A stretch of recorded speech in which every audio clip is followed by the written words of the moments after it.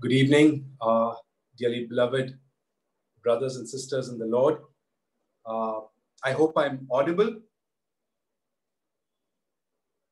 Yes, brother, you're audible. Okay, thank you. So good evening and also a good morning to all our dear brothers and sisters and the little ones in our midst. I know we have a good set of people joining us from different parts of the country and also from abroad. So good evening, good morning to whichever part of the world you're logged in today. What a great joy it is for all of us to meet together like this. As we come to the fag end of such an unprecedented year, as much as we remember many of the sufferings, many of the hardships, many of the difficulties that so many of us had to go through, we also have so much to be grateful to the Lord for. And one particular aspect that I'm so grateful, and I'm sure most of us are so grateful for to the Lord, is for this technology platform, where we've been really able to listen and meditate from God's word. While we've been hearing of disruption in supplies of so many things, but praise God that the word of God was there in abundance. I don't think there was a period in time as much that we have got so much of God's word as much as we have during these periods of the lockdown and the other times. So praise God that we have a God who makes wonderful provisions for us. And even better, what better way to end this year than with a family conference. We thank God for the burden that was placed in the hearts of the organizers to organize this session for us, this conference for us. And let's continue to prayerfully sit before the Lord. Now, before we listen to our dear John Kurian uncle, just as we were blessed with some beautiful singing yesterday, we have an excellent lineup for this evening too. Now, as we have our beloved ones who come from different parts of India who will be logging in, we will have songs in 4 different languages which are being presented this evening. So let's prayerfully sit in God's presence. And before we start the singing, can I request our dear brother Ebi Sam from Assam to please lead us in prayer, and then we will move on to the singing. So can I request brother Ebi Sam? Okay. Is it audible? Yes, brother, you're audible. Okay, let's pray. Our gracious Lord and loving Heavenly Father, we come to the throne of grace. We worship you and adore you. You are our great God and you are our creator and sustainer. Thank you, Lord, for your wonderful gift, the Lord Jesus Christ, in our life to redeem us from the bondage of sin. Thank you, Lord, for giving us great opportunity that called us the children of God.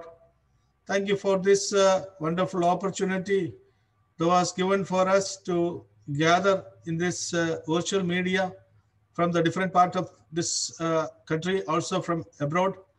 Thank you, Lord, for all the technology which we are receiving.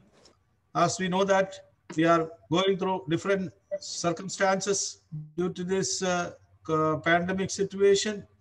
Thank you, Lord, you provided this technology to meet us and have the fellowship and also hear from the word of God.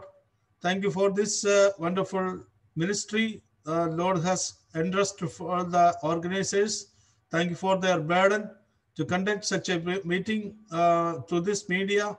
And also we remember your servant who is going to deliver the message, and we commit him also at your mighty hand.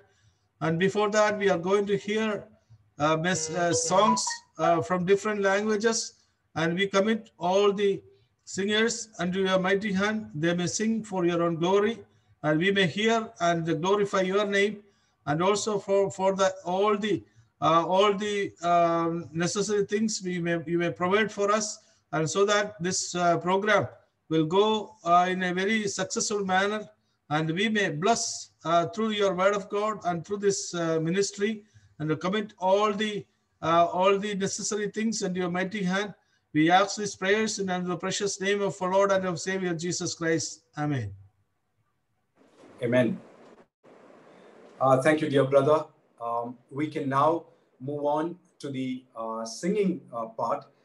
As our dear brother was praying, our prayer this evening is that all the songs, all the session would be purely for the glory of the Lord, and that alone. It's not for the glory of any man, but the name of the Lord alone be glorified through the singing that we're going to hear now.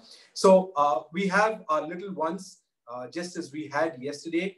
We have little ones in our midst to start with the first song. So we have our dear Rufus, Gaius, and Charis, who are the children of our dear Santosh Thomas brother, who is going to be singing a Bengali song for us in first.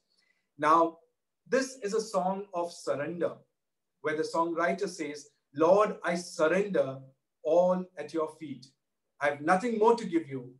Lord Jesus, I want to be found at your feet.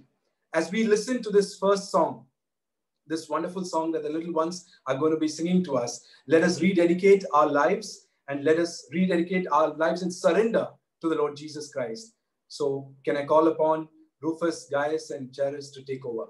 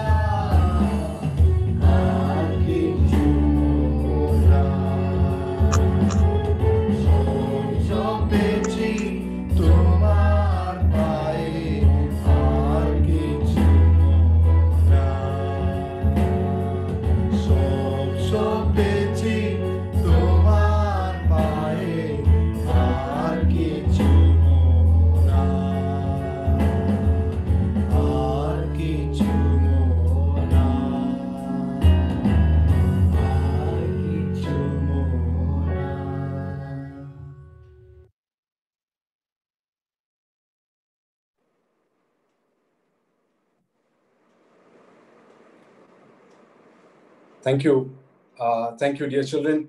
That was really beautiful. we pray and hope that the Lord continues to use you and continues to use the God-given talents that you have for his own glory.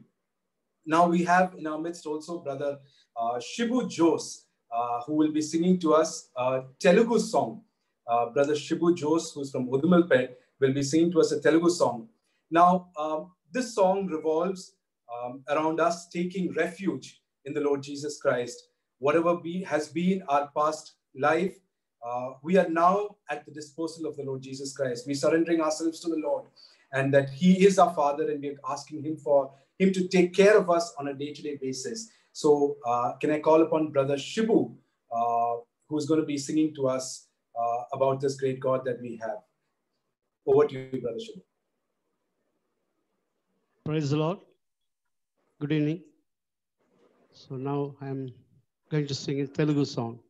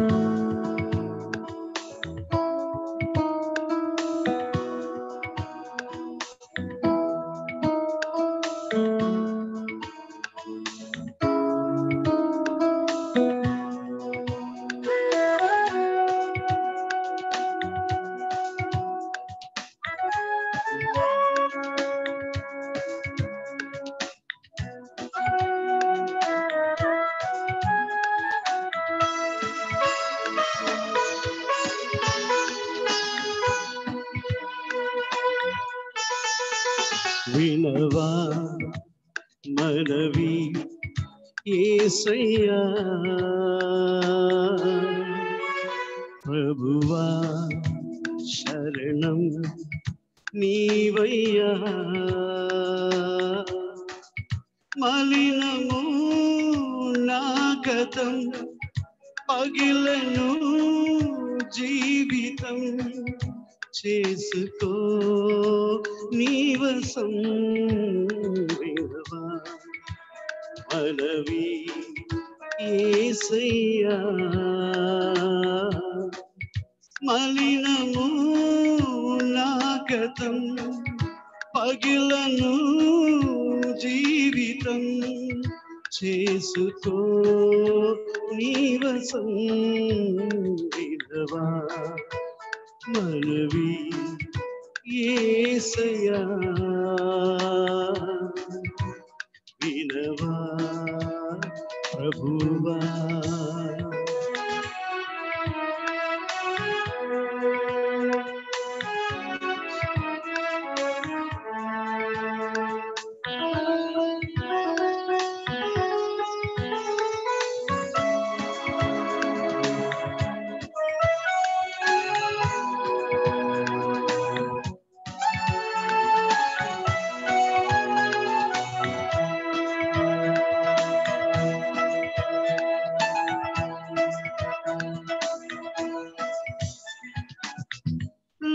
లోకస్నేహమే కోరి దూరమైతిని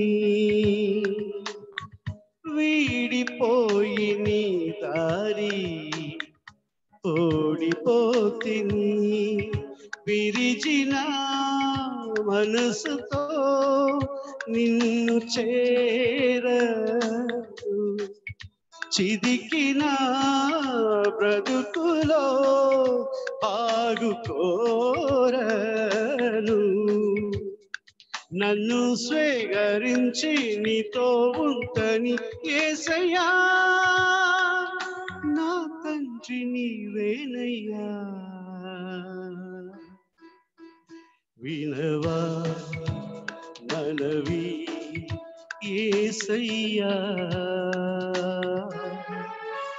వినవా ప్రభువా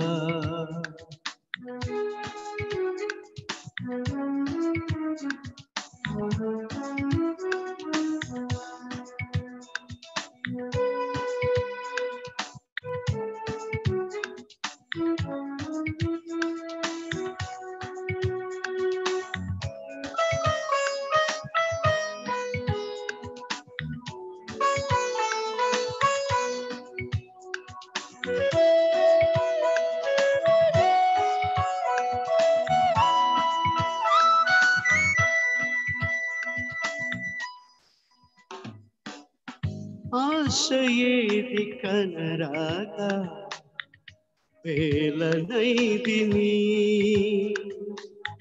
బాధలింగ పడలేగా సోలిపోతిని అలసిన కనులతో నిన్ను చూశాను చెదరిన కలలతో కృంజిపోయాను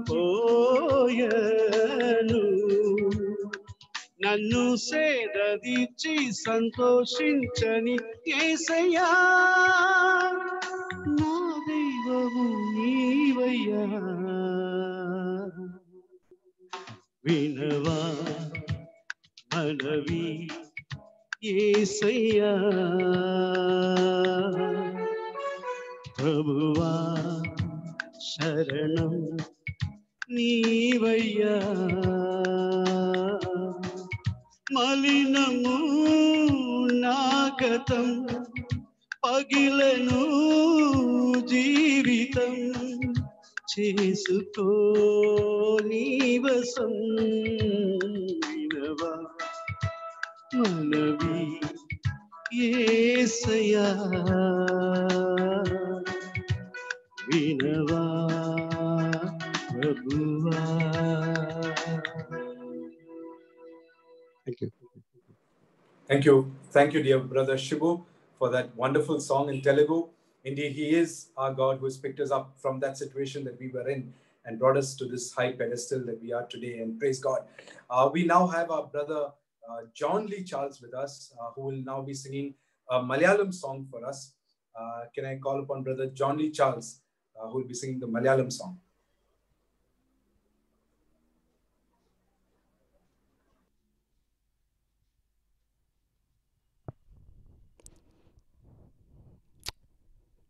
Praise the Lord.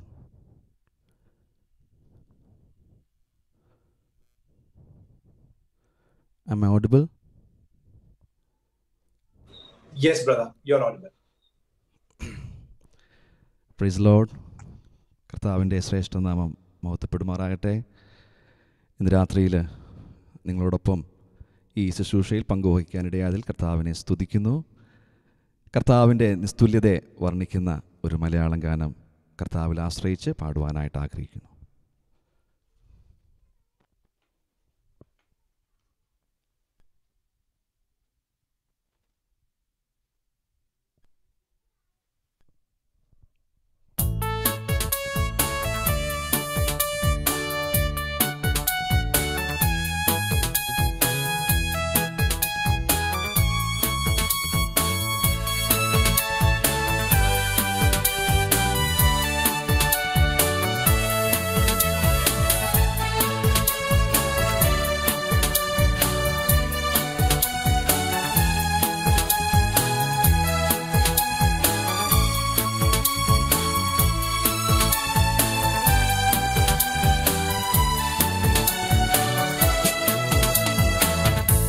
പരമോന്നതൻ പരിപാവനൻ പരിശുദ്ധദേവൻ യേശുനാഥൻ പരമോന്നതൻ പരിപാവനൻ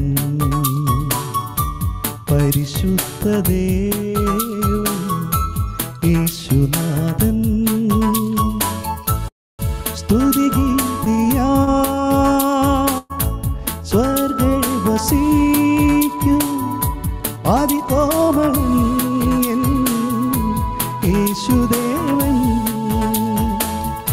സ്തുതിഗീതിയാ സ്വർഗേ വസിക്കും ആദികോമളൻ യേശുദേവൻ ആദികോമളൻ യേശുദേവൻ പരമോന്നതൻ പരിപാവനൻ പരിശുദ്ധദേവൻ യേശുനാഥൻ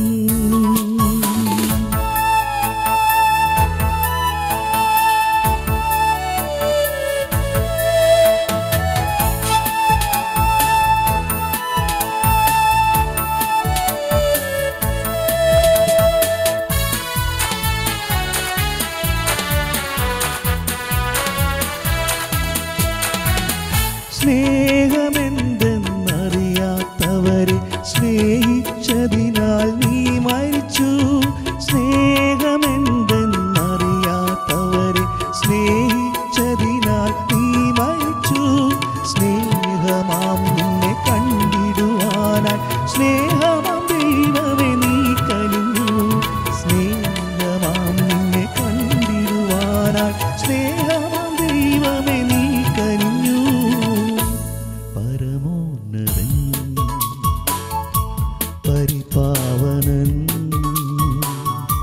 പരിശുദ്ധദേവൻ യേശുനാഥൻ.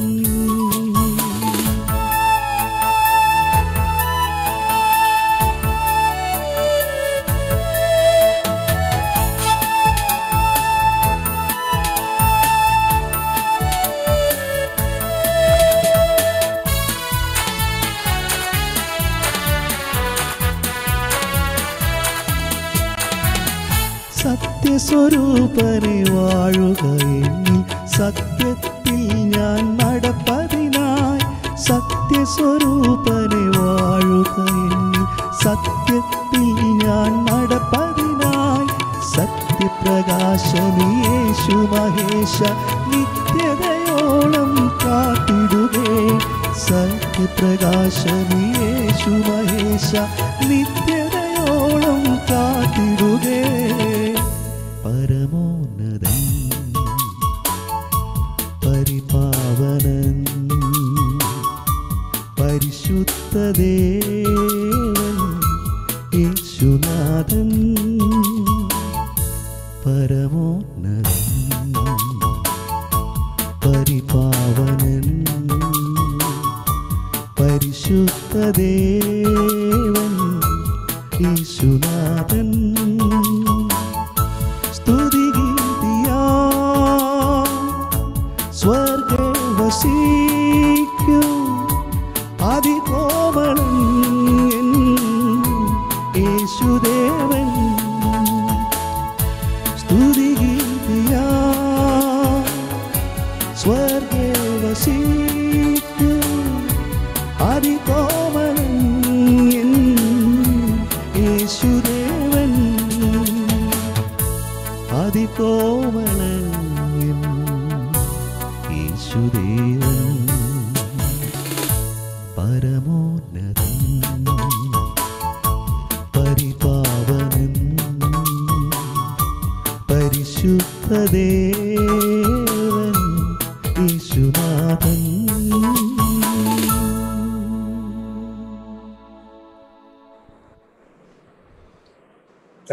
Thank you, Brother John Lee. Our God is indeed a majestic God, such a holy God that we have. Thank you for those reminders of the attributes of our Lord Jesus Christ. Such a wonderful theme that you took us through. Thank you, dear brother.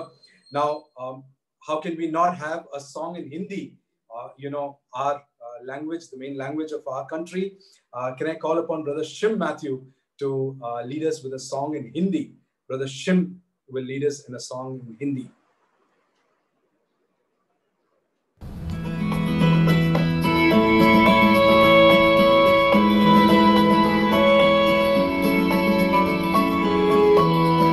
प्रभु परमेश्वर तू कितना भला है, तेरी भलाई सदा की है।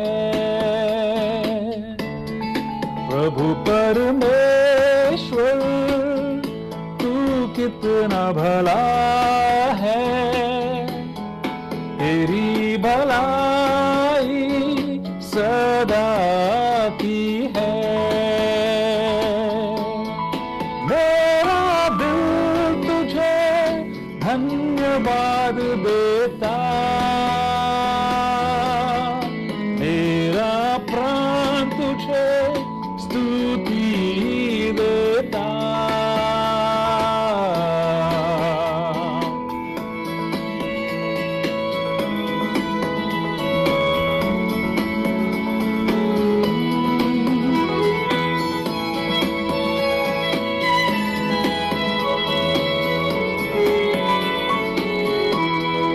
कठिन समय में तू मजबूत गढ़ है, अंधेरी राह में तू जियाला है। मेरी दुहाई तू सुनता, मेरा प्रभु कभी नहीं सोता। मेरा प्राण तुझे स्तुति देता। प्रभु परमेश्वर तू कितना भला है, तेरी भलाई सदा की है।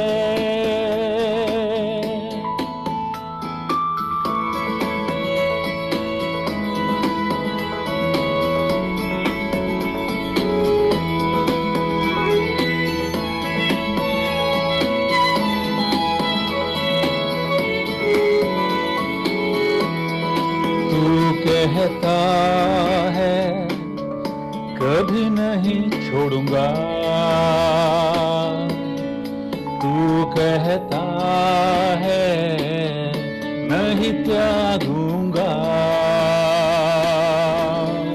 तेरा हाथ मेरी अगुवाई करता, तेरा मुझे बल देता। मेरा प्राण तुझे स्तुति देता। प्रभु परमेश्वर तू कितना भला है, तेरी भलाई सदा की है। प्रभु परमेश्वर तू कितना भला है, तेरी भलाई सदा की है।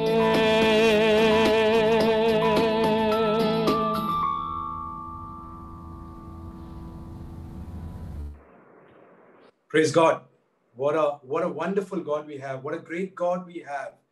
You know, wonderful songs of worship that the Lord brought our dear brothers through, worshiping Him, exalting Him, majestic God, holy God.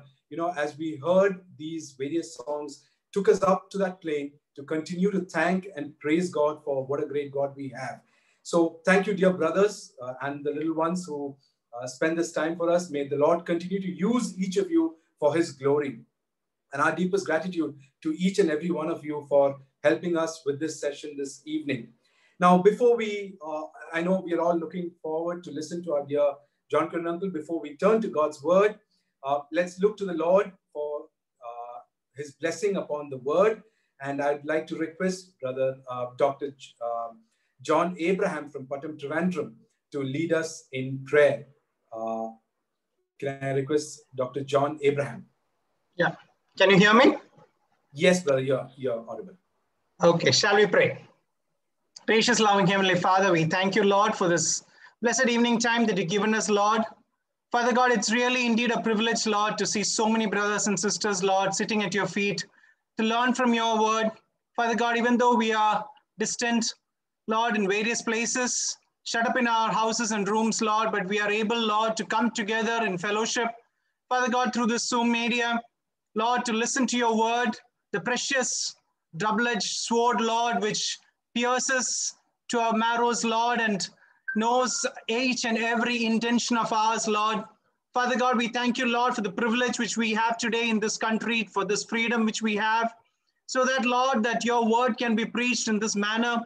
Father God, we thank you, Lord, for all the providences which you have given, Lord, all the provisions which you have given, Lord, all the capacities which you have given, Lord, even maybe the internet facility, the data, the Zoom networking system, everything, Lord, you are prepared beforehand sort of during these COVID times, Lord. We thank you, Lord, for the abundance of God's word which is being preached during these times, Lord, abundance of these channels, YouTube channels being opened up, Lord, abundance of these God's word being broadcast in all over the world, all over India, even to places, Lord, which has been a worst evangelism, Lord. Even there are houses in these particular villages, Lord, which are opening up, Lord, through various languages, various mediums, Lord. This digital network, Lord, is actually penetrating through the heart of India, Lord, and even to the world, Lord. It is being stored for time. And Lord, it is not, and we praise you, Lord, even for the calamities and turbulent times which we had to go through, Lord, because this is being possible now, Lord, and we thank you for that.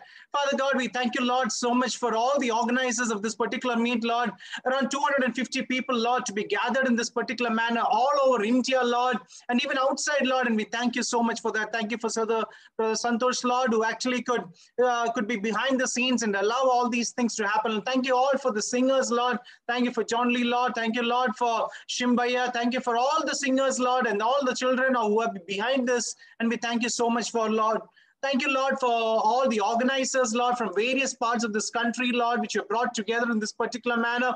And we praise you, Lord, for Shalu Chayan, for Santosh Tom's brother, for Muni Bhaiya, for Santosh brother, for everybody, Lord, for Rani, Charles John Uncle, and everybody, Lord. We thank you so much, Lord, for all the abundance of mercies you've given us. And now, Lord, as we sit at your feet, Lord, thank you for yesterday's message, Lord, talking about the uniqueness of each and every family relationship. Thank you for reminding us about the family piety, Lord. Thank you for reminding us about the purity, Lord. Thank you, Lord, the importance of family, Lord, that unit, the family unit which you have set up in this world, Lord. As more and more Christian families are being brought into this world, Lord, we pray, Lord, that you enable us to follow the godly principles, Lord, to follow the blueprint which is there in the Bible, Lord, and help us to have spirit-filled families, Lord. Yes, Lord, we know nothing is possible apart from your power which you give to us, Lord. And Lord, we thank you, Lord, for Brother John Kurian Uncle, Lord, who could actually expound the word to us yesterday, Lord. And today, Lord, as we sit at your feet, Lord, we pray that your spirit might be upon him, Lord, that we might hear what you have in store for us, Lord, that we might be sitting with a prepared heart, Lord, a soil, Lord, a good soil within us, Lord, so that the word might take root in us, Lord, and we might produce fruit for your glory, Lord. We thank you once again, Lord. We pray for your blessings. We ask all these in precious name, Lord and Savior Jesus Christ. Amen. Thank you, dear brother, for leading us in prayer. You know, like I was saying before, what better way to end this year than with a family conference of this sort or a gathering of this sort. Now, unlike most years or unlike most times, we all got a lot of time this year, and we can't complain that we don't get enough time with family. This was a year that we really got time to spend with our families, that maybe we were forced or we were not, but we got a lot of time with our families. And this is a God-given opportunity over these 2 days when we are able to reflect, understand where we are as far as our family life is concerned, and improve on this very, very, very critical aspect of us as believers while we live on this earth. Now, our dear brother yesterday was speaking about the need for an awareness of the importance of family life. Now, over these 2 days, the Lord is using our dear uncle to speak to all of us, whichever bucket or whichever group we might be in. Uncle was yesterday talking about, 3 groups of people. It could be those who are already married, those who are, looking out to be married, or it could even be parents who are looking out for marriage for their own children. But there is a word for each and every one of us. And as we were remembering in prayer, there are more than 250 people on this platform. There are many more on the YouTube channel. Let's continue to sit with a prayerful heart as we were remembering in prayer, with a submissive heart, that we might be used as families for the glory of God.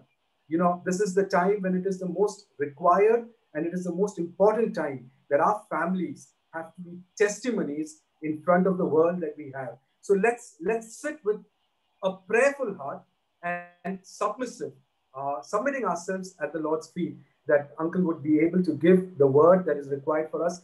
Uncle needs no introduction whatsoever, so I'm not going down that path. So straight over to John Kurian uncle to take over from now.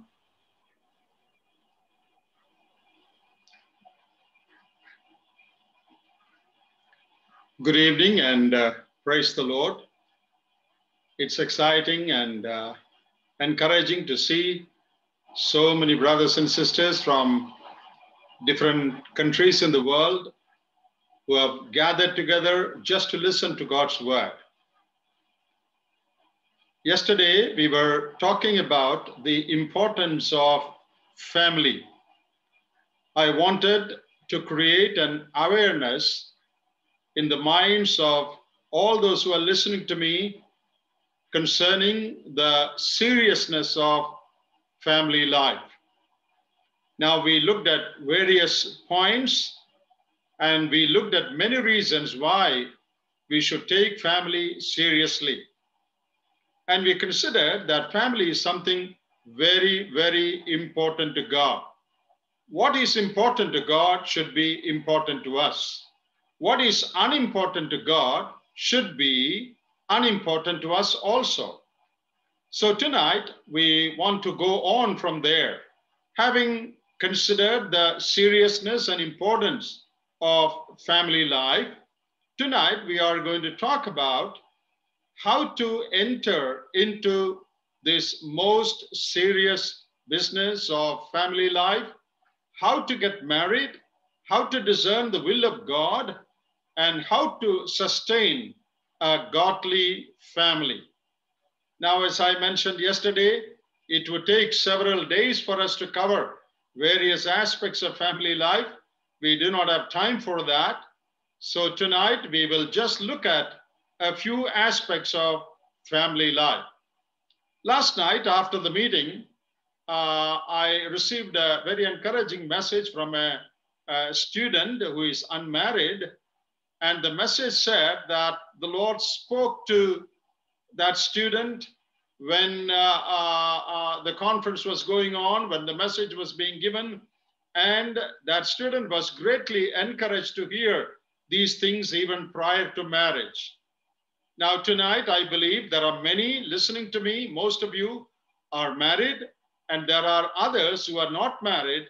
And I hope and pray that all of us may be helped alive. Those who are married should be encouraged to live a more godly family life, and those who are not yet married should be encouraged to seek the face of God so that they will enter into this most important relationship with a sense of responsibility. Now tonight I would like to take a different strategy and would like to take you through some PowerPoints so that you can understand things step by step. You can read what is written on the screen, and if you want to take them down, you're free to do that. And I think that will help us to understand the truths in a better way. So shall we start tonight with our topic again?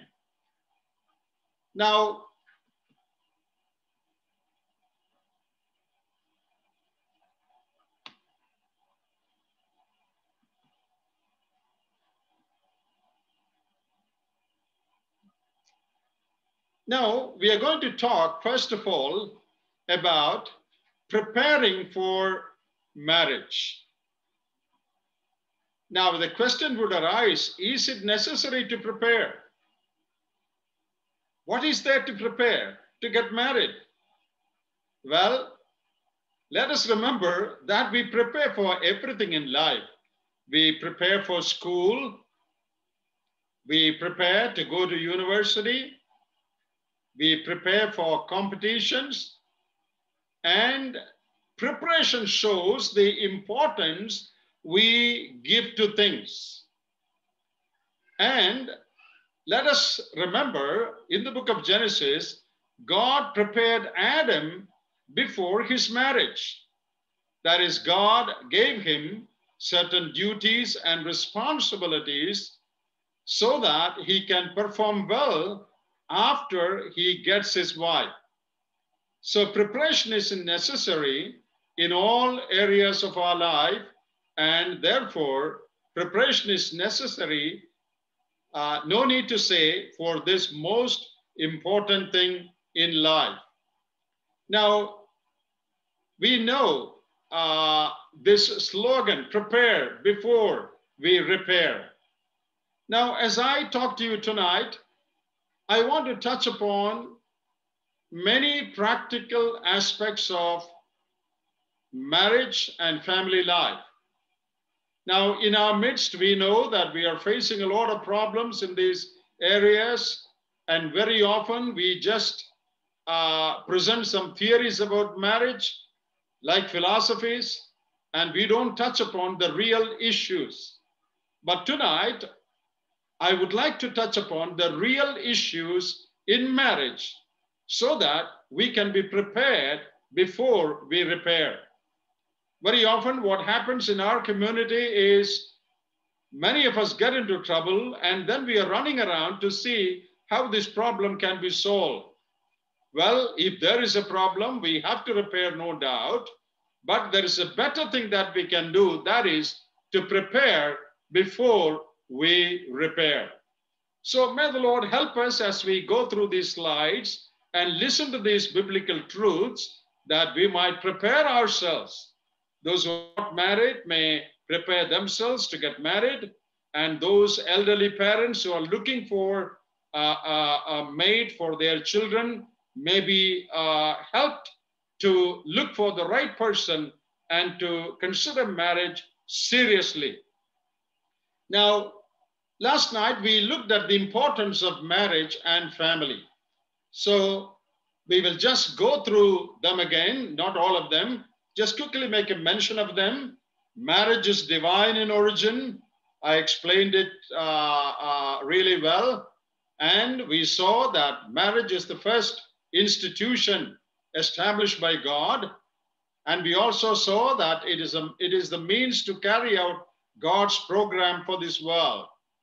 And the first and strongest human bond that God has created is the bond between husband and wife. Now, why should we talk about these things now? Now, there is a very special reason, because there are so many distorted worldly views on marriage, and we are getting exposed to many of those wrong ideas, and especially our young people in universities and in their workplace are getting exposed to many of these wrong and distorted views on marriage. So it is very important to know what the scripture teaches about marriage so that we will not be misled by these wrong views. These are some of the wrong views, and you know what this means. This is becoming very, very popular now. The gay movement, the homosexual movement, the lesbian movement, these are all taking momentum, and that has begun to influence even Christian people in different parts of the world. And we need to be always alert against these distorted worldly views on marriage. Now, biblically speaking, what is the purpose of marriage? Let us get it clear and straight in our mind. What does the Bible teach about the purpose of marriage? Now, I'm not taking much time to explain them too much, but the very first thing mentioned about marriage is found in Genesis 2:18, that verse we read last night. God saw that it was not good that man be alone, and God said, I will make him a helper suitable for him. So marriage was designed to share life, sharing of life. I think that is the first and primary purpose of marriage, partnership. And the second aspect of marriage or purpose is pleasure. God is interested in our well-being, and he wants us to enjoy pleasure in every sense. He wants us to enjoy pleasure as we share our love with our partner. That includes physical and sexual pleasure also, and also a sense of belonging and an assurance that there is someone to love me, there is someone to care for me. That gives us a sense of pleasure comfort and rest in our heart. And God, who loves us and who is intensely interested in our well-being, designed marriage not only for partnership, but for our pleasure. And of course, the third one, procreation. In Genesis 1:28, we read God giving this instruction to Adam and Eve to replenish, multiply, and fill the earth. So God expects husbands and wives to produce children and thereby fulfill God's plan for this world. And the fourth purpose is proclamation. That is, proclaim God's love to the world through this relationship of husbands and wives. You know what that talks about? God uses the family relationship to teach the world about his providence, love, and faithfulness. In Isaiah 49 and verse 15, we read about a mother and child.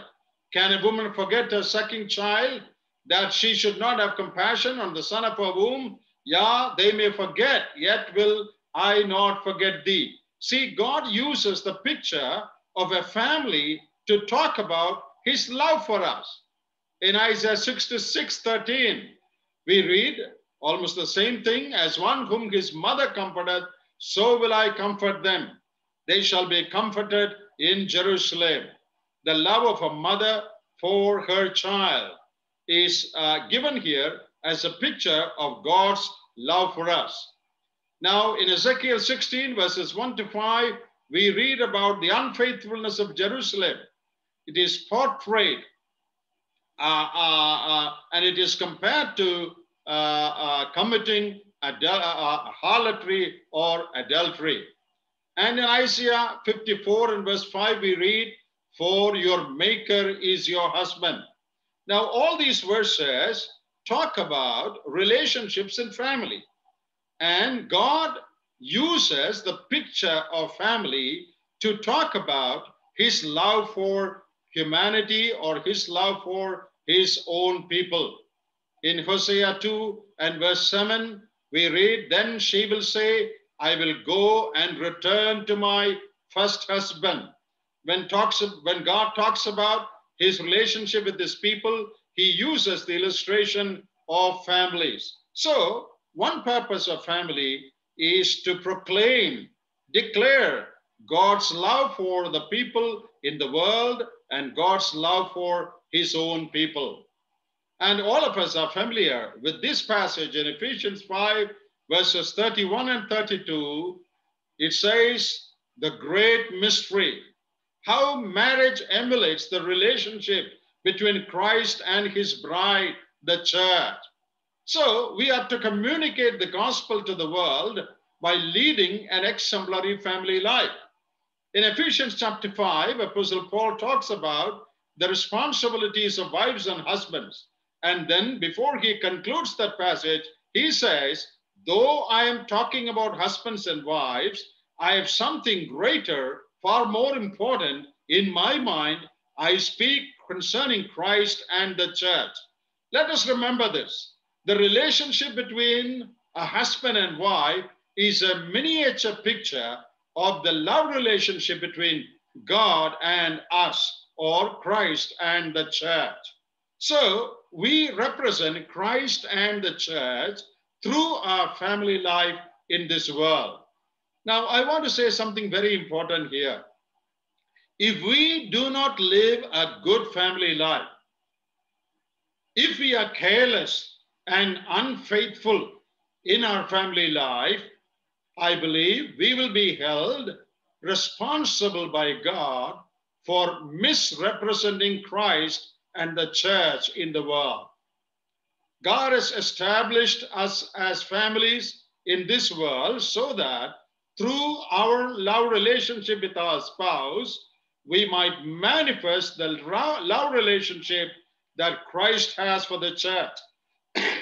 When I live a careless married life, when I do not love my wife properly, when my wife does not submit to me properly, we are giving a distorted picture of Christ and the church to the world.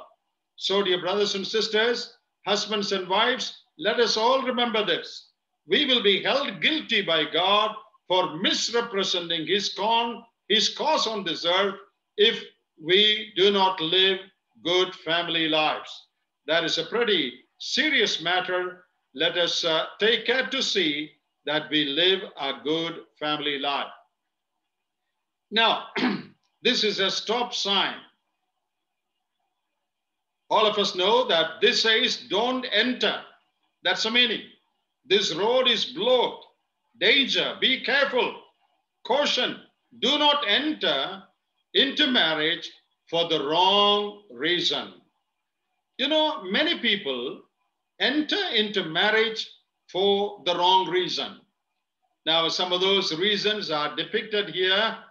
Some people get married to go abroad. I don't have to explain that. All of you know that. Some people look at money and get married. Some people look at the job of the boy or the girl and get married. And some people are attracted by the outer beauty, the handsomeness of the boy or the beauty of the girl, and they get married. They forget what Proverbs 31:30 says, charm is deceitful and beauty is empty. But a woman who fears the Lord, she is going to be praised. Now, we must make sure that we get married for the right reason. All young people who are not yet married, please make a note of this. And parents who are considering marriage for their children must make sure that they get married for the right reason. Now, sometimes in our community, in our society, people say the father and mother are old. There's nobody to look after them. So you better get married. We tell our sons, so that we will get someone to take care of the old father and mother. Now, that is not the purpose of marriage. It is true that once a girl, that is my son's wife, comes into the house, she will definitely have to take care of the old parents. There's no doubt about it. That is a responsibility, but that is not the purpose of getting married. These days, it is so difficult to get servants to cook for us and to do any kind of work. Even if they are available, you really have to pay them a very high salary. So the best thing is to get married so that I'll get somebody to cook for me. That again is a wrong purpose. Now, this might look like a joke, but I am telling you the truth. This is happening in many homes. And instead of hiring a servant, they hire a wife so that she can always be cooking. Well, once she comes into the house, it is true that she has to cook, but that is not the purpose of marriage. If you young men get married for the wrong reason, you will really not enjoy your married life. If you treat your wife as cook, no doubt your wife is going to treat you as head cook. It will not be husband and wife. So the caution notice says, do not enter into marriage for the wrong reason. Why to enter into marriage? So that you can share your love and your life with someone, so that you can enjoy the pleasure that God has intended in marriage, so that you can present before the world a good picture of Christ and the church. Also, so that you can produce children and fulfill God's plan and purpose for the world. Please don't get married for money. Don't get married to go abroad. Don't get married because servants are not available. Don't get married because you want someone to cook and wash for you. They are all unbiblical reasons to get married. Get married for the right reason and give the person who comes into your house, the girl that comes in, proper dignity as a wife and partner, and not as a servant, not just as someone who would help you in cooking and washing. Now, this is there in the minds of so many people, so I wanted to bluntly say that. Now, we were talking about preparation. We said that in order to enter a university or college, we prepare. but there is hardly any preparation for getting married. Now, marriage is a union of two individuals. It is the coming together of two different worlds. Two worlds are coming together in marriage. It is not just two people. You know, these two people are from two different backgrounds. They are two different personalities. They have two different perspectives. They have different experiences. They have different expectations, and they have different aspirations. So it is not a simple thing, a boy and a girl coming together saying, we will live together. It looks like a simple thing, but it is actually two worlds colliding in a sense, two worlds coming together. Two people born and brought up in two different homes, two different backgrounds, who were brought up with two different expectations and aspirations and perspectives in life. When they come together, it is not going to be easy because two worlds are going to be merged. What was right in this house may be wrong in that house. What was appreciated in this house is denounced in the other house. What was highly esteemed in this house is looked down upon in the other house. And so there is going to be adjustment problem when two worlds come together.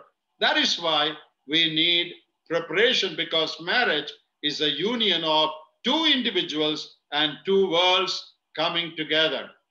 Therefore, they need to be well prepared and well equipped to embark upon this lifelong journey together.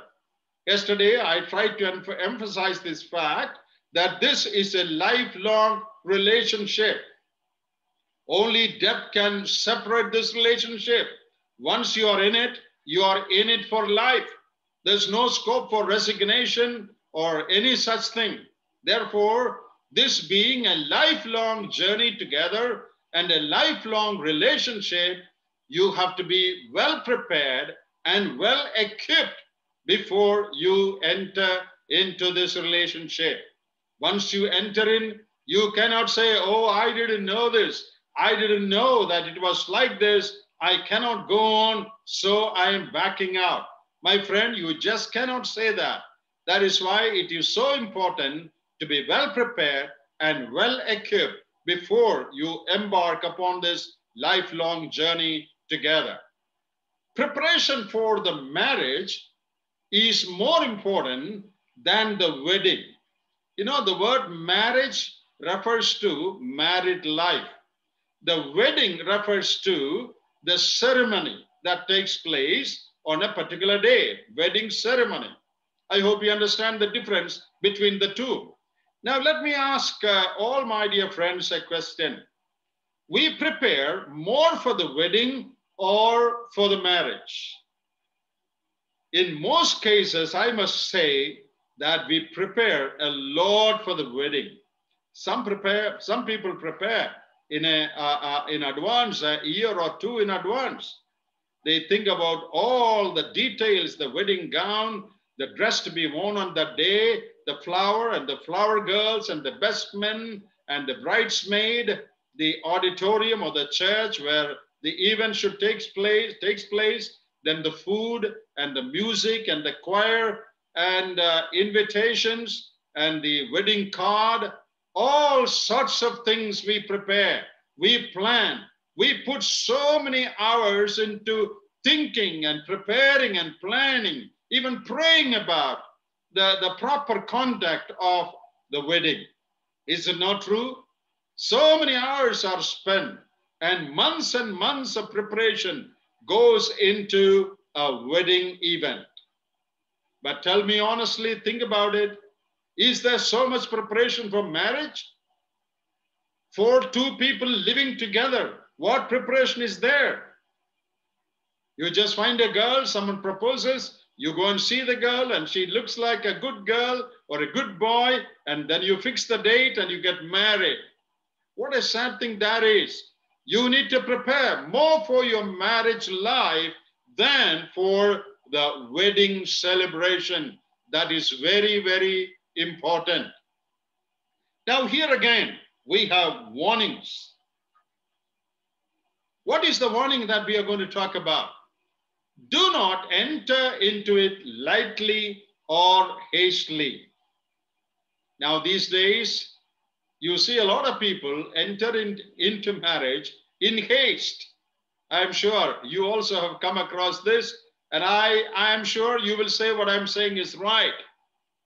People say the boy has only 1 week's vacation. He's working abroad. He will come this Monday and he has to leave next Monday. The engagement and the wedding should take place within this week. And this proposal came suddenly from somebody, and we don't have much time to, go into the details of it. So let us get it done quickly. I want to tell all my brothers and sisters, please don't enter into marriage in a hurry. If you marry in haste, you will repent at leisure. If you marry in haste, you will not have enough time to pray about it. You will not get enough time to prepare. You will not get enough time to make proper inquiry about the boy and the girl. And in a hurry, you go through certain things, and then you fix the date and you get married in haste, and later you repent at leisure. Let this not happen to any of our children. Let this not happen to any young boy, any young girl. If there is hurry, please wait. Give time. Give time to think about it.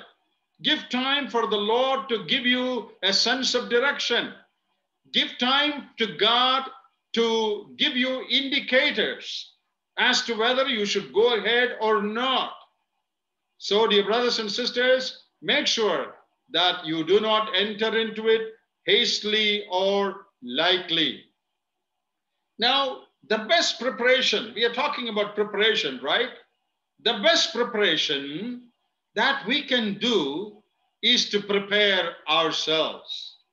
If I'm getting married, the best preparation I can do is to prepare myself. Determine to work on yourself with God's help to become the best person spiritually, emotionally, physically, and socially. So, I should focus on my own preparation if I'm going to get married. Very often we focus on the other person. Is the other person good? How is she spiritually? How is she emotionally? How is she physically? How is she socially? We always think about the other side. But what about your side? Ask this question. How are you spiritually? Do you have the spiritual maturity to enter into marriage? Are you emotionally mature to enter into such a serious relationship? I want to tell a word to all the parents here. One mistake that we make as we bring up our children, we give them good education. We give them a lot of money. We send them to the best school. And we want to see them come up in life as engineers or doctors or whatever. But very often we forget to prepare them spiritually. We forget to bring them up to spiritual maturity. Now, I'm not talking about being perfect. None of us are perfect. No young man can become perfect. No old person also can become perfect. But there is a degree of maturity, a sense of maturity, a sense of discernment that all young men and women should attain to before they get married. We know, as I said earlier, two worlds are going to come together. Lot of adjustment is needed. You need to understand each other. You need to forgive one another very often.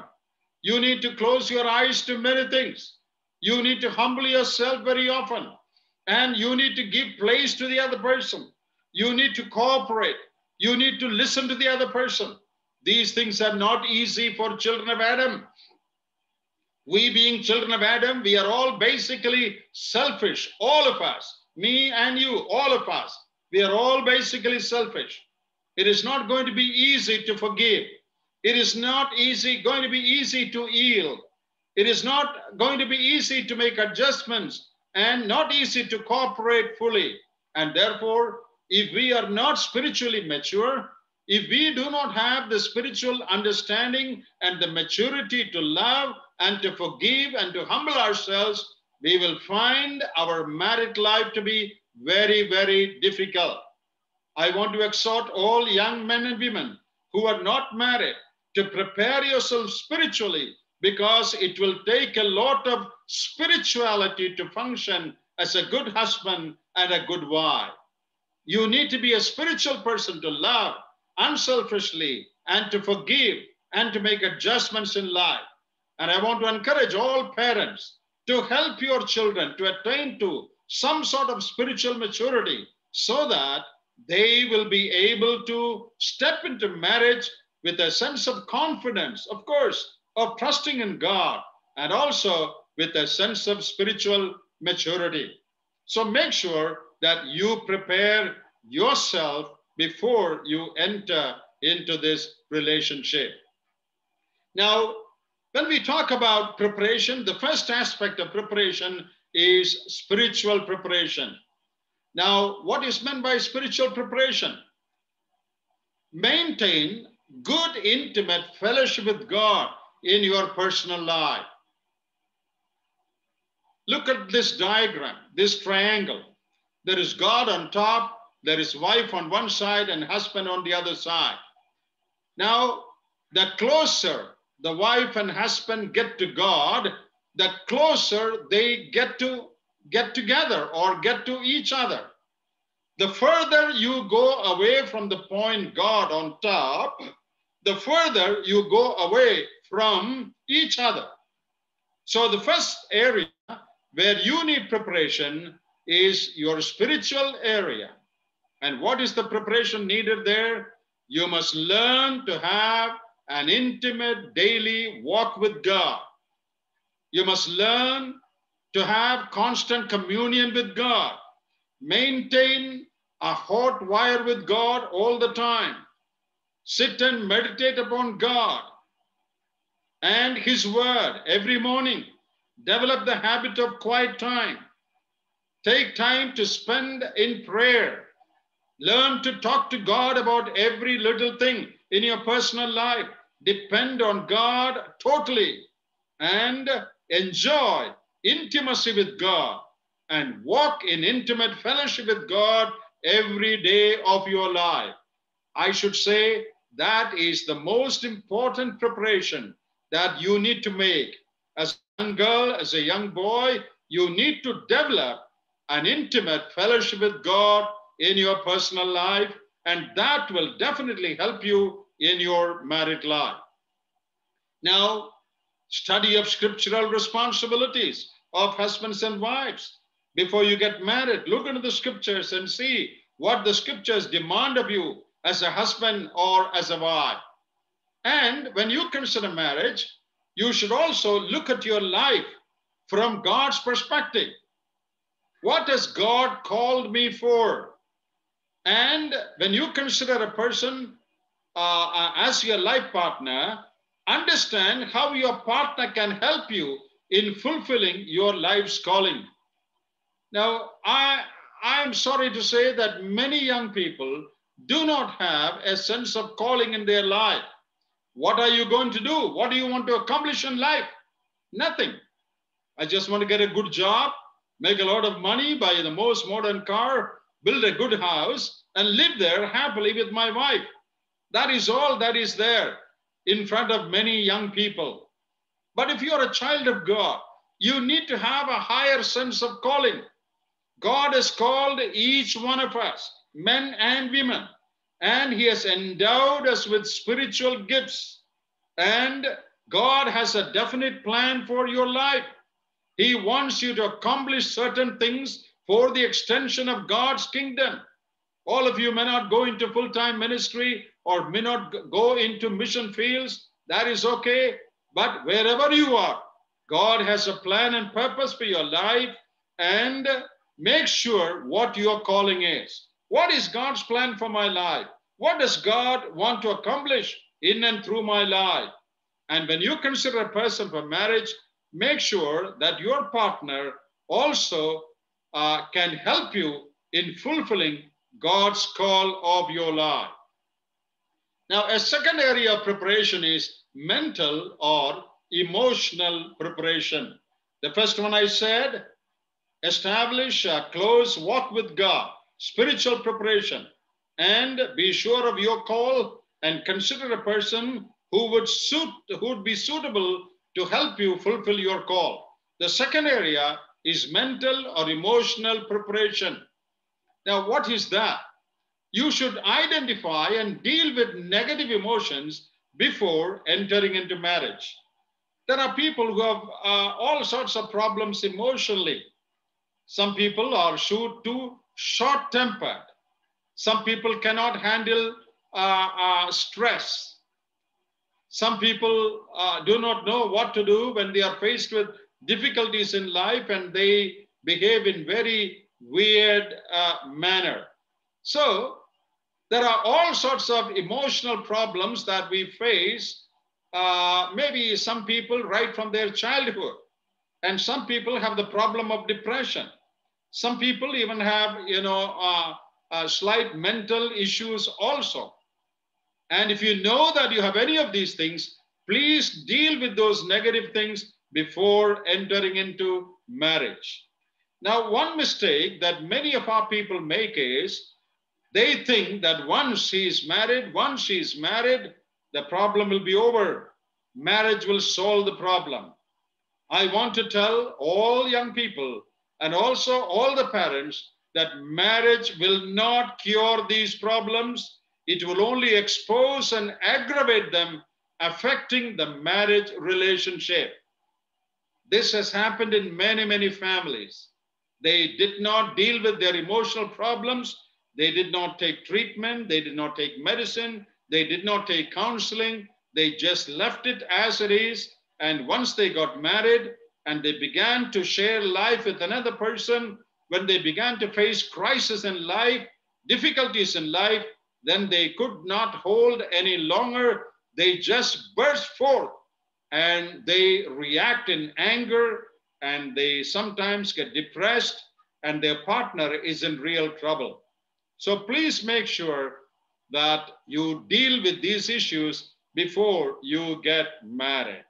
This is how many marriages look like. That is because they did not learn how to handle anger. Now, the third area of preparation is personal life preparation. That is, first we said spiritual preparation, then mental and emotional, and thirdly, personal life preparation. That is self-management and self-control. You know, we read in the book of Proverbs that a man who does not have self-control is like a city that has no wall.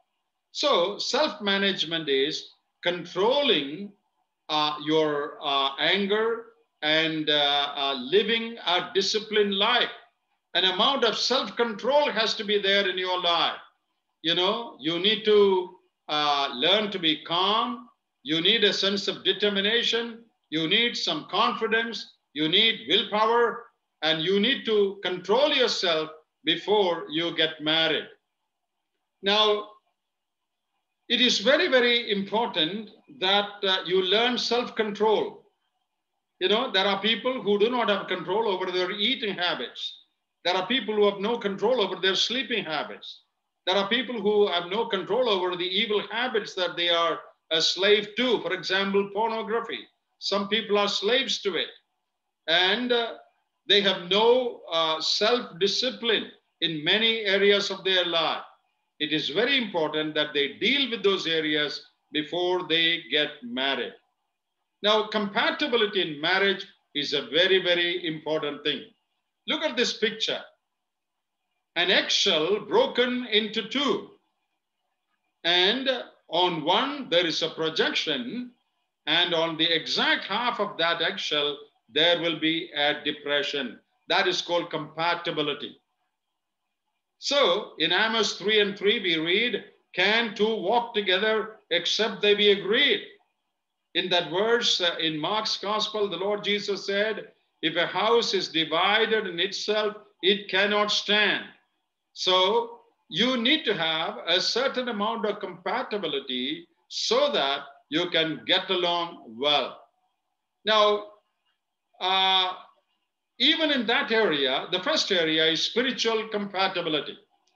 That is, both the partners should be the children of God with similar commitment, passion, and disciplines in their daily walk with God and in their life's calling. Both have to be believers. Both have to be committed, and they should have an understanding about their life's calling. That is spiritual compatibility. If a person who is spiritually minded, if he marries a girl who is totally carnally minded, who is not at all interested in spiritual things, you're going to have a very difficult time. If you have a calling for full-time ministry and the girl you marry has absolutely no interest in it, you're going to have a tough time. So make sure that you are compatible spiritually.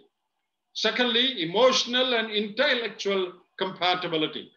That's the ability to connect and understand and relate to each other emotionally and intellectually with common areas of interest. Now, this does not mean a graduate should marry only a graduate. This does not mean a doctor should marry only a doctor or an engineer should marry only an engineer. That's not what is meant by this. What is meant is there should be a common platform on which both of you can relate to each other. You should be able to connect to one another when you communicate. So emotionally and intellectually, there should be common areas of interest. If your interests are far apart, and if your intellectual capacities are far apart, and emotionally you are on two different ends, you may find it difficult to get along as you face life. Now, it is very important that you be able to understand your communication properly when you communicate with your partner. Now, physical compatibility also is important. Now, a liking or an attraction to each other or appreciation for one another is very important. Now, this does not mean that beauty has to play the main role. No. Don't think of beauty as the most important thing in marriage.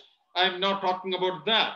But the person whom you are considering to marry, when you prayerfully consider that person, you should definitely have a liking for that person. When you see that person, there should be a sense of attraction to that person, and you should also have a spirit of appreciation for that person. That is very, very important. Now, if you do not have an attraction or liking for that person that you're planning to get married to, you will have a very difficult time. If you just don't like the face of that person and you somehow get married, you will have trouble. Now, when you consider marriage, you should watch out for problem indicators and warning signs. What are some of the warning signs? Character weakness, mental instability, immaturity, parental control, over-dependence should be addressed before marriage. You know, when you consider marriage and you talk to a person, you understand that that person is mentally unstable or he or she is immature, and you find out there is too much of parental control on that person, or they are too much dependent on their parents. Such issues should be sorted out and clarified before you get married. Now, the most important aspect in marriage is discerning the will of God in choosing your life partner. Now, how do you discern the will of God? That's a very big subject. We cannot go into all the details, but I would quickly take you to Genesis 24. Without reading those verses, most of you are familiar with those verses. All the parties involved in Genesis 24, that is the wedding of Isaac with Rebekah. One good thing that you see there, Abraham and Eliezer, the girl's people, the girl and the boy, all the people involved in that marriage, they look to God for guidance and they get a sense of leading from God.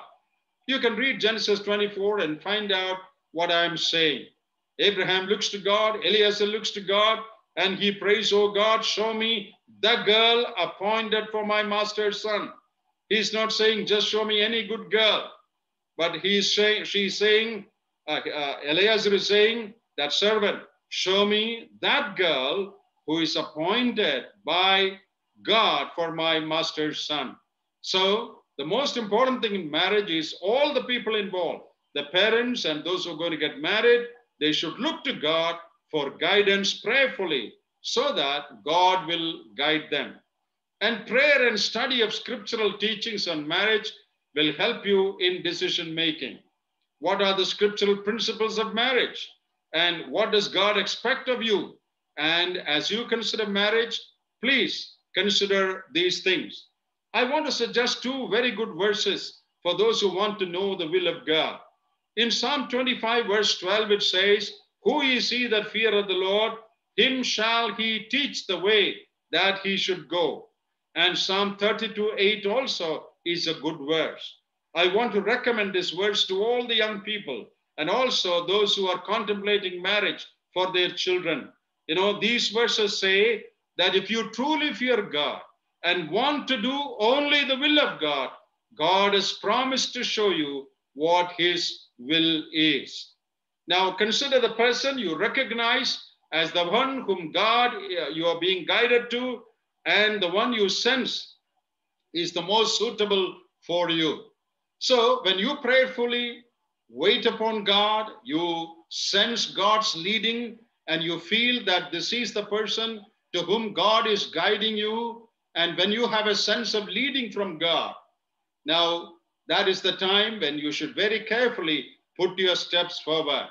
And the most important thing is you should have a sense of peace in your heart, and the one that you choose with God's guidance and his peace in your heart, following biblical principles, then becomes the one for you. When you pray, when you wait upon God, you follow biblical principles and you experience God's peace in your heart, then you know that you are following the right track. Now, it is very important that you consider the support and approval of parents and spiritual mentors wherever possible. Young people, there are certain things that you cannot see, but your parents can see, your mentors can see. So don't jump into a decision. Oh, she is good looking, he is handsome, I think she is the person, he is the person. Don't come to such conclusions. Pray about it and seek parental approval and guidance so that your mentors and elders and spiritual people can guide you and give you a good piece of advice on this. Now, once you get married, it is very important that you sustain that marriage in a manner that is honoring to God. Now, the reason why I spend so much time on talking about preparation is that is the foundation. In many marriage problems I have seen, many of them have confessed that we had problems even before we got married. We had indicators that say, don't go ahead. They had seen red light, but they ignored it. That should not happen to anyone. All the parents and also all the young people involved should make sure that you take time to pray and discern the will of God before you enter into this relationship. And once you enter into this relationship, it is very important that you sustain this marriage as God-honoring. Now, if you want a God-honoring marriage, both the partners have to work together to achieve the best in marriage. Strong, growing marriages do not happen automatically. Good marriages, are cultivated, taking time and effort. Husbands and wives, don't think that your marriage will become a good one automatically. No, both have to work at it. You need to pray about it. You need to discuss. You need to spend time together. You need to sort out problems. Working together is very important for growing marriages. Seek the face of God earnestly for grace and divine wisdom, because we have no strength in ourselves to live a good married life. Therefore, every day, separately and also together, seek God's face, saying, oh God, we have no strength in ourselves to love, to forgive, to adjust, to give in, to yield. We need your grace. We are children of Adam. Though we are God's children, we still have the old nature in us. We need your help. We need your grace. You must cry out to God for strength and grace, and God will surely give it to you. There are many biblical guidelines to maintain a godly marriage. We have no time to explain them. Romans 15:7 talks about accepting one another. Now, that verse is not talking about husbands and wives, but I want to apply that to this the strongest relationship in human life. Accept one another and appreciate the worth of your spouse and the person whom God has given you. Treat that person with dignity. So the first step is you should accept your partner just as she is or just as he is. And commit yourself to serve one another. In Romans 15, verse 1 and verse 3, we read about pleasing one another. Mark 10:45 is the example of Jesus when he said, I come not to be served unto, but to serve and give my life as a ransom for many. Serve, commit yourself to serve the other person and meet the other person's need. Love one another. That is repeated in John's Gospel, chapter 15, verse 12, chapter 13, verse 34. Forgive one another. That is also repeatedly said in Colossians 3 and Ephesians 4. There is no perfect husband or perfect wife. You will all have to forgive one another and therefore practice forgiveness. Follow biblical command to leave and cleave. That means once you are married, your partner should become the most important person in your life. Your parents should step back and you should give priority in consulting, in pleasing to your partner. And you can definitely consult your parents, but only both of you should discuss things first, pray together. Then if you want to consult them, you can. But priority is always to your partner. The physical relationship that God has designed in marriage should be enjoyed, meeting each other's need. Live together with understanding. Now, a man is different psychologically from a woman, and a woman is different from a man.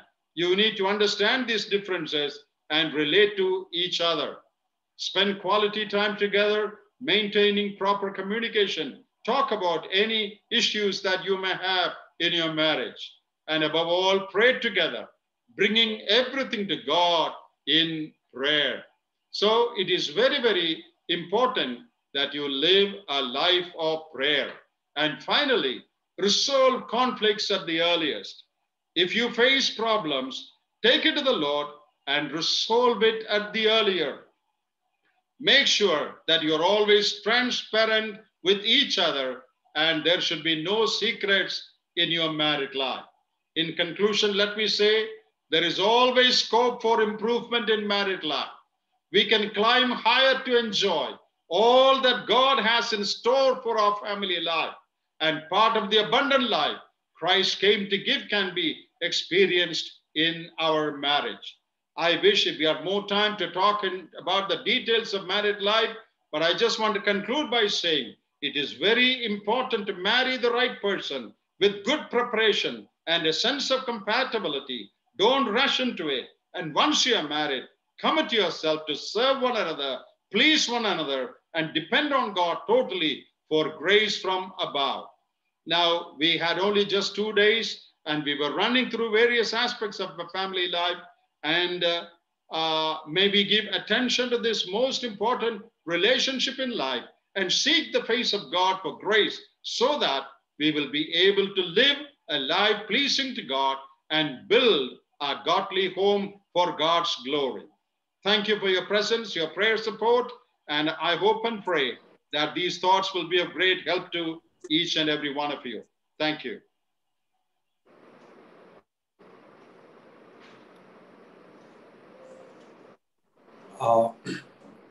Thank you, again thank God for using our dear uncle with the word this evening. Very clearly, we were able to see this evening from the word how to handle the most practical aspects or the real issues.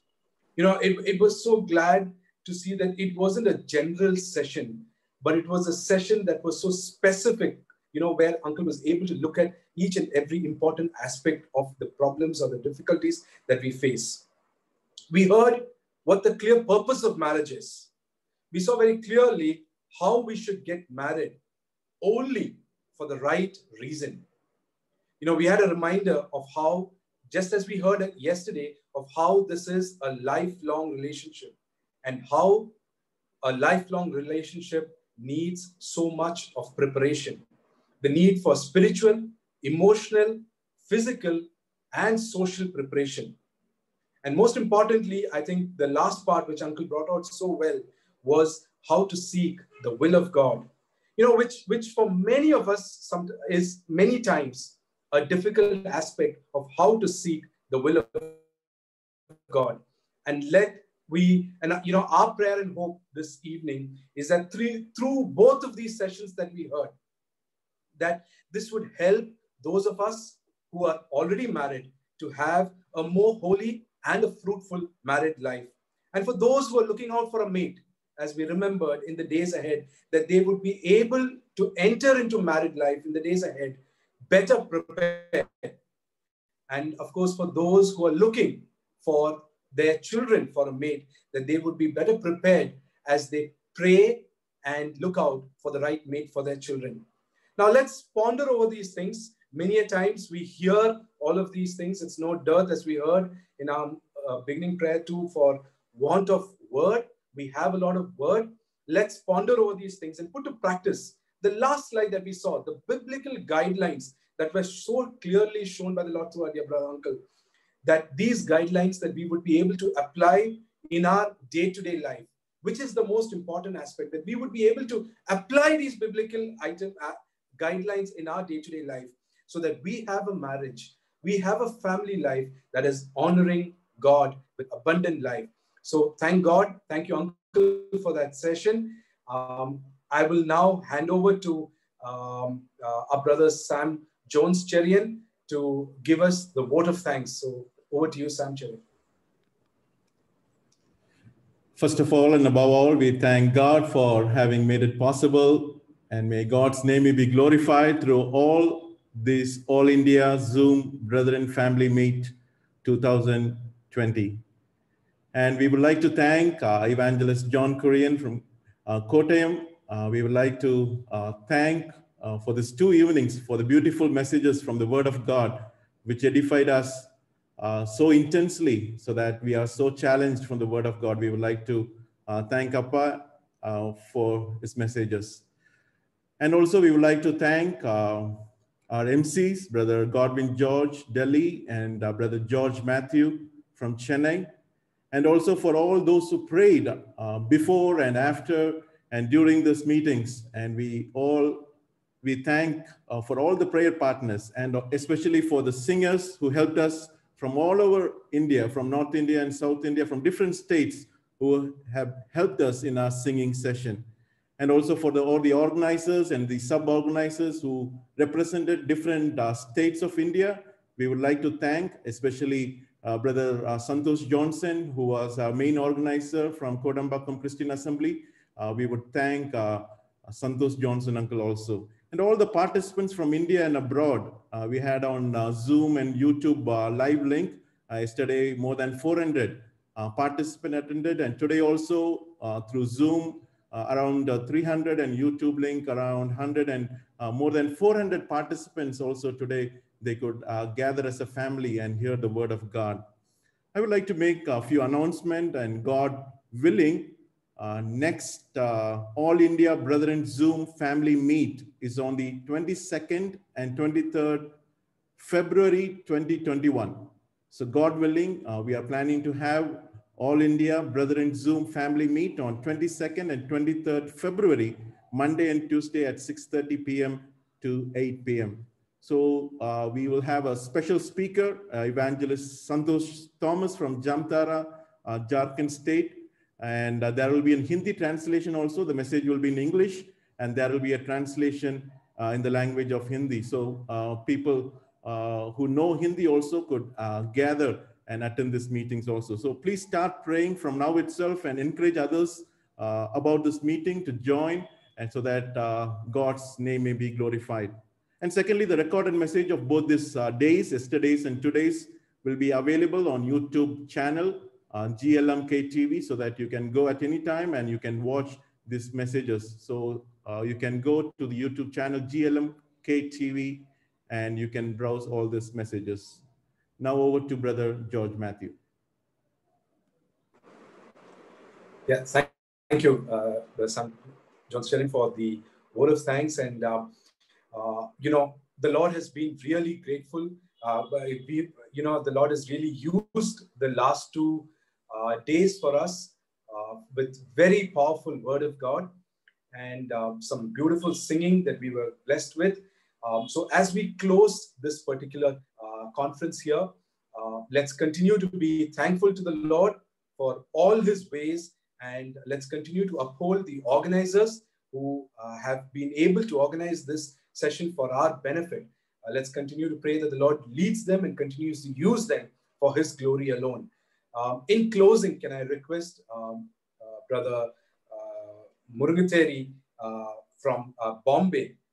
We request our brother Joy Murugateri from Bombay to please close this session in prayer and benediction. Brother Joy Murugateri, please. Yes. Shall we pray?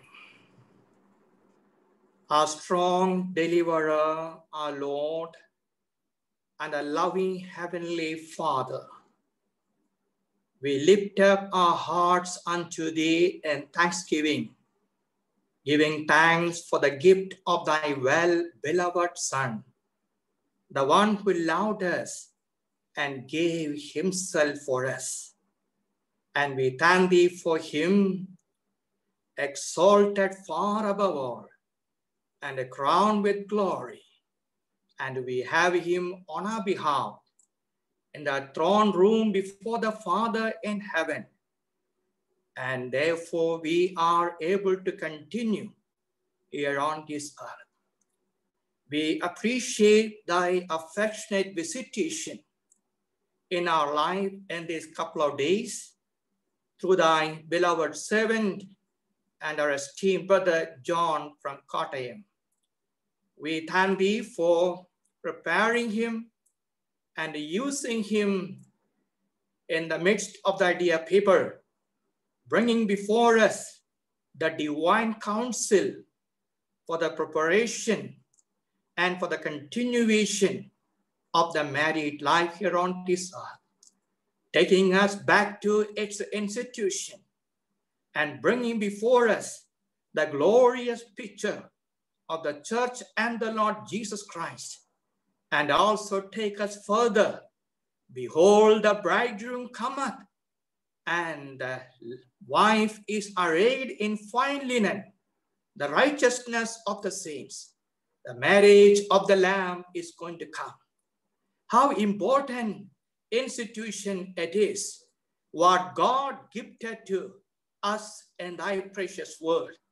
And we read in thy word, the word of God has come to the family. Come thou and all thy house into the ark.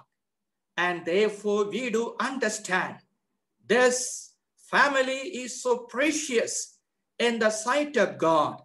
What is precious in the sight of God must be precious unto us. We acknowledge the fact we live in a day the Christian home is torn apart by various strife, and there is a great work or repair. And we thank thee, thy servant has brought before us such a divine instruction. Now it is our responsibility to take heed unto what is brought before us. We may stay by, we may abide by what is taught us in Scripture.